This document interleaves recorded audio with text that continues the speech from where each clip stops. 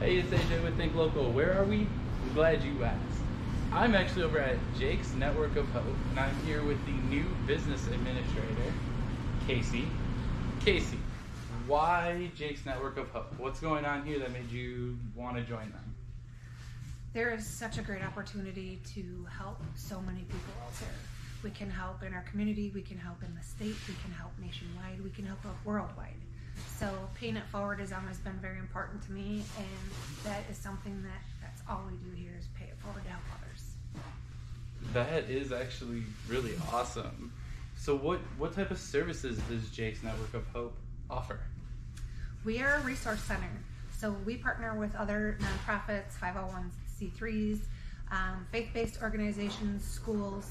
What we want to be is a resource center for anyone and everyone that needs hygiene kits to make those for schools, deodorants, cleanser, soaps, shampoos, things like that we have to offer, all the way down to your diapers, your cloth diapers. Yes, we still have cloth diapers.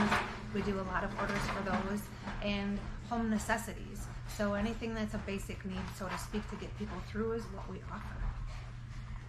Okay, that is actually really cool. I'm not even gonna lie. How would any of those, the faith-based organizations, the nonprofits, how do they get a hold of you? What's the ways to reach out? So we do have a website, and what you can do is email us at outreach@jakesnoh.org. Our phone number is 920-502-0002. And you can ask for myself, Kaycee. Scott is our executive director. Amy, she's in charge of our warehousing and all of our orders. And honestly, I ask all of you to give us a call, ask for a tour, and stop in and come see the facility because it's pretty amazing.